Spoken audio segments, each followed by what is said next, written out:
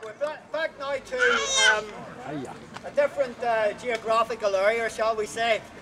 This is more, if you can try to think of a Hungarian gypsy camp and the fiddler going round playing the violin, and this is filled with those sort of rhythms and the sort of abandonment as regards to tempo rubato, speeding up and down that you have in Hungarian music.